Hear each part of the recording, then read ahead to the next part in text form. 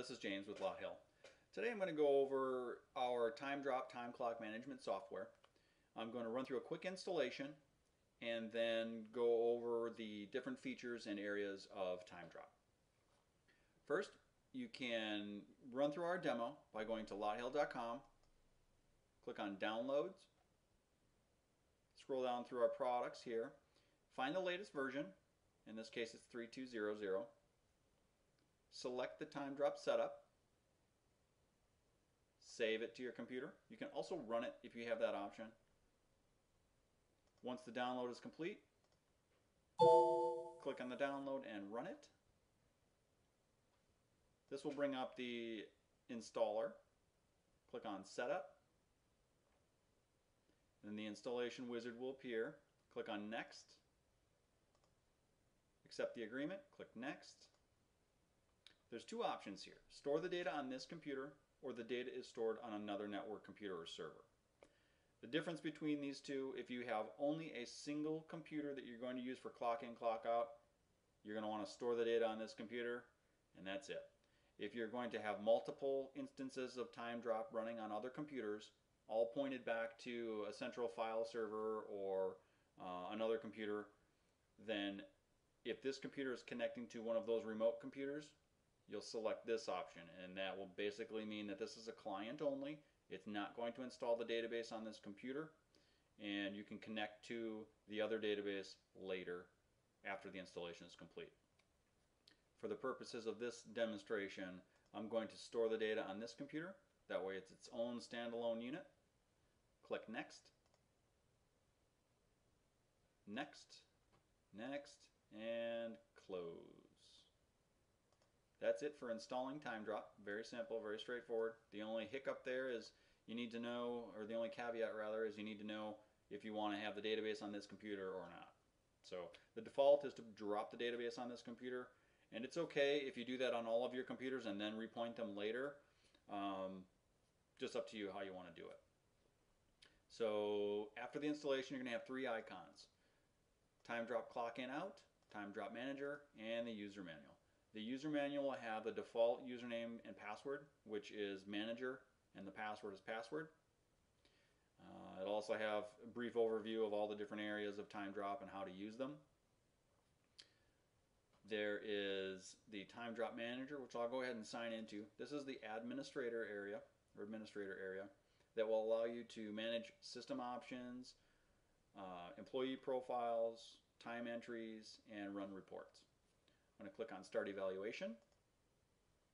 I'm going to sign in using the default credentials, manager, and then password is password. First thing we'll do is kind of go over the Manage System Options. On the Business tab, this is going to affect all of the different terminals or stations connected to this computer. So if this is a standalone computer, this is going to affect only this computer. If you have other computers connected to this one, then these settings will affect everything that's connected to this system. On the Terminal tab, these settings will only affect this particular computer. Data source, this is where you are connected to for your data. This is also the location of the database. So if you're moving or copying this out to a file server, this is the file you're going to want to copy out to the file server. You can make a backup, you can restore it, you can compact and repair it as well. Then we have the Activation tab. This is where you can click to purchase the software if you want. And it will also show you your activation code if you need it for reference down the line. On the Business tab, there's a few different features here that are rather important. Allow clock in, clock out with username only. That will allow your employees or students to clock in and record their time using only their username. They won't be required to do username and password. This is greatly going to increase the amount of buddy punching potential because they don't need to share their username and password. They only need to share their username. So if you want to eliminate buddy punching, you can do it by a little better by having a username and password. Require manager approval to close the clock in out screen. Some kids like to play tricks on others and close out the clock in out screen, which can create confusion among other users of the system. Some people get confused when they go to the system and it's not what they expect. So they don't know what to do. They don't know where to launch the program. They don't know if they should launch the program or touch anything. So they may not just clock in, or they may not just clock out. So by checking this option, that will require a manager to come over and actually approve by signing in and or by entering their credentials that the screen can be closed. Same with clocking in after a particular time. This option is off by default, but you can simply check the box to turn it on, and that would require any users to clock in before 8 o'clock. If they don't, then manager would have to come over, enter their credentials to approve them clocking in after the certain time, in this instance 8 o'clock. Close clock in out confirmation message, close clock in out time assignment, and sign in form. These three settings determine how long the informational messages appear on the screen. When someone clocks in or clocks out, by default the system is set to 4 seconds. A message will pop up and say, you've now clocked in. That will go away after 4 seconds. You don't have to hit OK or anything like that. Same when they clock out. You have now clocked out. You were clocked in for X number of time, and it will automatically close that screen after 4 seconds.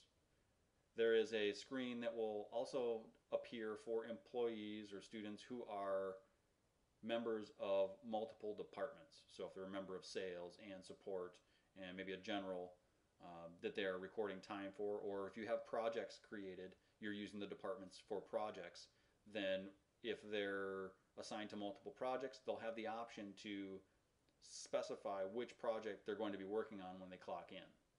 Then when they clock out, it will automatically clock them out from that particular project or department. And that message will automatically, or that option will automatically go away after 10 seconds, and it will assume the default. You can set a default in their employee profile so their time can be recorded. The sign-in form, that's the red form I use to sign into this particular area. That'll close automatically after 30 seconds. Overtime occurs, you can set this to either a week or day, 40 hours, you can change it to 8 hours per day. Pretty customizable there. Round clock in out time, you can do up or down, down, up specifically, and then to the nearest few minutes there, 5, 10, 15, 30, whatever. That will kind of clean up your hours. Instead of going to the second, maybe you just want to go to the minute. Internet time server, you can set that so employees can't change the time on their local computer. If they do change the time on their local computer, it won't matter because the system will automatically go out to an internet server. There's a few of them listed here. It'll go out to an internet server and grab the time from that, so it's an accurate time. On the terminal tab, you can start the application when Windows loads. You can select a default report printer. That way when you go to run reports, if you want to use something other than your Windows default, then this will override that, and when you go to hit print, this one will be selected by default. You can select a specific integrated scanner. If you're using our fingerprint scanner that we sell, the Digital Persona URU 4500, that particular scanner is integrated, so you can select it from the drop down once you have the driver installed. You can require use of the scanner for clocking in and clocking out. What that means is they have to use the scanner. They can't use their username and password. So if you check that option, the only thing they're going to see is a green screen with a little fingerprint in the middle. It says scanner ready. And that will allow them to basically place their finger on the scanner, and it will clock them in and clock them out. That will pretty much eliminate your buddy punching. Since there's no username and password that can be shared, you can't basically hand over your finger and let them sign in for you. That's going to require that they're there and on time in order to check out or clock in or clock out. This allows scanner to run the background option. That allows TimeDrop to lose focus, basically. If you have your web browser open or Excel, you're working on another project and you want to clock in or clock out, you can use the scanner even though the application TimeDrop is not in the foreground. It allows you to just clock in, clock out, no matter what you're doing. TimeDrop will take care of it. Let's move on to manage employees. Here's where you're going to add in all your different employee or user profiles. To change username and password, you can double click or highlight and click edit for the particular profile. go to the security tab and simply change the password by typing one in. This will always be blank unless you change it by typing in something. There are a few different permissions. By default, when you add a new employee, you're going to see something like this. The only thing that they will be able to do is clock in and clock out. If you want them to be able to sign in to do reports, you would check those options. Then there's manage employee profiles, manage time entries, manage system options, and pay rates. To enroll a particular employee in the Fingerprint program, you'll click Fingerprint Enrollment, choose a finger that they want to use, scan their finger 4 times, and then click Close. The Notes tab, these are just free-form notes. You can put anything in there you want. Personal tab, photo, address, these are all informational. Put a photo in here if you like, the address, business tab. This is where you can do, you can deactivate an employee. If they're not active, they can't do anything. They can't sign in, they can't clock in or clock out.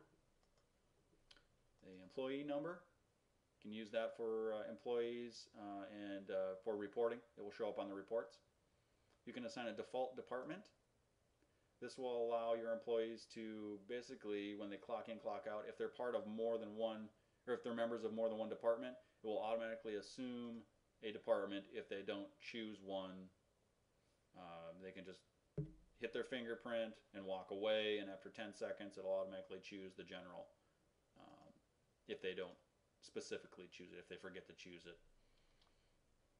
Informational here, start date, end date, type of employee. The Departments tab, this is where you will set up all your departments. You can click Manage Departments here, add in, rename, delete different departments. If you are a member of a given department, that means that you can choose the department when you clock in. If you're an owner, that means you can view reports for that given department, and you can see the clock in out times for employees or users within that particular department. So for an example, if you are a support person, if you're a support manager, you may not care to see the time entries for sales or general. You're only concerned about support. Same with sales. If you're a sales manager, then you really don't care about the others. You don't want to be the owner of those because you don't really want to see any numbers for those given departments. But if you're the overall manager of a given team or bunch of teams, then you may be interested in seeing all of those, make sure all of your departments are checked. And these don't necessarily need to be departments. They can be projects, they can be classes, they can be events, they can be anything that you would attend. So this is very flexible. It's labeled department, but you can use it for anything that you really need to. You can assign pay rates at the department level as well. So the manager employee has a pay rate of $20 an hour on the general. He has a pay rate of $30 for overtime on the general. And if you need to assign to the others, you just simply double click and you can change those particular values. That's it for managing employees. You can also change the clock in out permission globally, and that refers to this particular permission here. If you want to stop everybody from clocking in for maintenance or something like that, select this option, and then when maintenance is over, you can come back and allow everybody else to clock in. You can import or export employee profiles as well using Excel. Let's see, that's it for employees. So let's close out of that screen. Then there is the Manage Time Clock entries. I already have one in here from earlier today. I clocked in to the sales for a little bit there for a test. If you need to edit a time, you can highlight, hit edit, or you can double click. It will allow you to change the department if you accidentally chose the incorrect department. You can change the times. You can clock back in by undoing your clock out. So if you uncheck that, hit OK, there it is. I'm clocked back in at my original time because I say I accidentally clocked out. Something to that effect. Then what else? You can delete an entire time entry. you can select your employee profile and click add. Now let's just say I clocked in at 8 o'clock today. And I clocked into the support department. And there we go, support, 8 o'clock, there I am, I clocked in. If you need to clock out somebody, you can double click that, select clock out, hit OK, and they're now clocked out and they will show up on reports. The only people that show up on the timesheet reports are those that have fully completed a clock in and clock out. And the tools, you can automatically check out all employees. So if this guy is checked in here, that, you can go to tools, check out all employees. It'll say you're about to clock out one employee. It looks about right. Click OK to continue, and you can select your clock out time. There you go, you're all clocked out. So you can use that at the end of the day. If you're the manager and you're one of the last ones out of the building, you can go ahead and run that to make sure that everybody has clocked out. And you can set that time too. So you could set it at 5 o'clock because you know everybody left at 5. That could be, a policy that, hey, all you got to do is clock in. I don't want to be a burden to you guys, tracking your time, but you got to at least clock in when you get here. Then I'll automatically clock you out. So you could do something to that effect. But that's managing the time entries. You can do searches and filter by specific employees if need be. There is the clock in out screen. It's a green screen. This is the same screen you would get by running the TimeDrop clock in out from the desktop. It would bring up this screen, and because I have require use of fingerprint scanner when clocking in, clocking out, that's why you don't see the username password. All you have to do is scan your finger and it'll clock you in, or it'll clock you out. Manager sign in. I'm going to go back to the manager area. And I'm going to run through some examples here with clocking in and clocking out using a username and password. So what setting I changed here is I went to terminal and I undid the require use of scanner for clock in, clock out. Then now you'll see the username and password. And to show you just for completeness here, if you try and clock in or clock out with only a username, you would check this option, save, close, go back to clock in or out.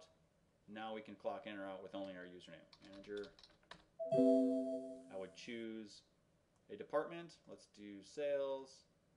There I am. That'll go away after a few seconds. Or you can click OK. And then manager again to clock back out. There I am, clocking out. Let's go ahead and sign back into the manager area. Manager. Right. And I am going to enable the password again just to have that there for my reference. When you go to time clock reports, you have a few different reports here. The Who's Here report, this is a report view of all the departments. If you select it, you can do specific departments. It'll show you, say, hey, no one's here. That's fine because I clocked in and then I clocked out. Manager, password, let's go ahead and clock in to sales. I'm going to do support this time. Okay. And then we'll go back in and run that report. Who's here? I'm going to do all department support. Looks like the manager's clocked in. I've been in for 16 seconds. And there's also the Who's Here monitor. This will show you kind of a high level who's clocked in or who's clocked out. All departments, you could do support, and you can see that I'm not clocked in to the general or sales area. I'm only clocked into the support area. That will refresh every 5 minutes. You can change it to every minute, or you can refresh manually. So if I were to go into manage time entries, and you can leave that up too. It's the only screen in the application that's independent like that. If I go in and I clock myself out, clock out, okay. This, if I refresh it, let's close that screen, refresh, now I'm clocked out. So if I were to clock back in by adding a new entry, add 8, we'll do general, yeah, that's cool. Then refresh that screen, under general. There I am clocked in. So you can leave all highlighted too, and it'll show you all the employees and what their statuses are. And because I'm a member of all these other departments, that's why I'm showing up in all of them.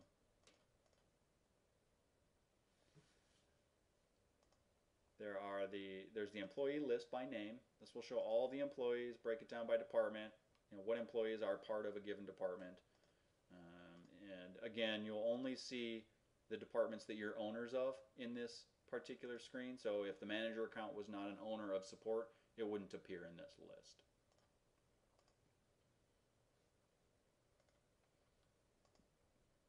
Time clock reports, the My Timesheet is the same as the general timesheet report, except that it disables these two screens, so only the logged in employee can view their own timesheet.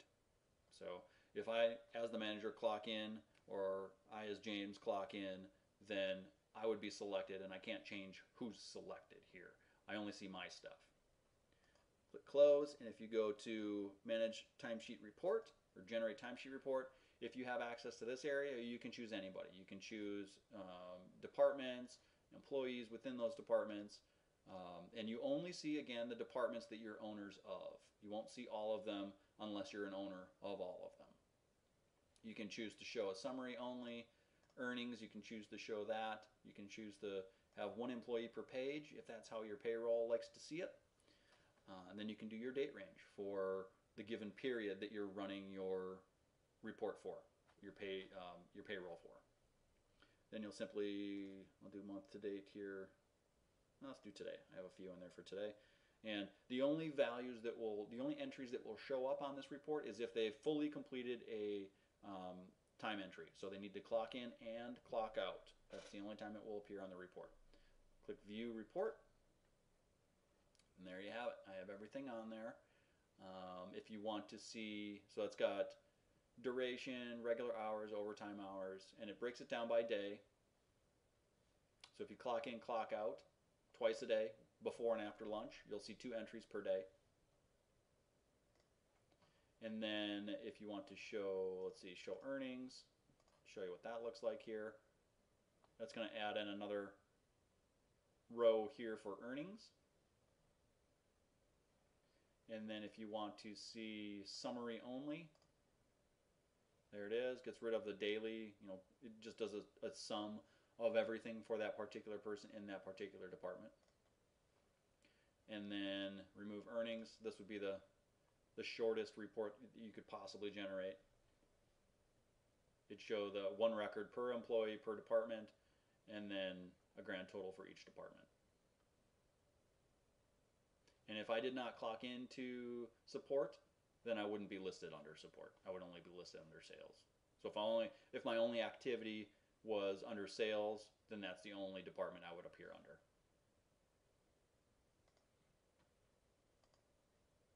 So that's it for TimeDrop. If you have any additional questions, please feel free to email us at product.support@LotHill.com or give us a call at 855-LotHill. Thank you.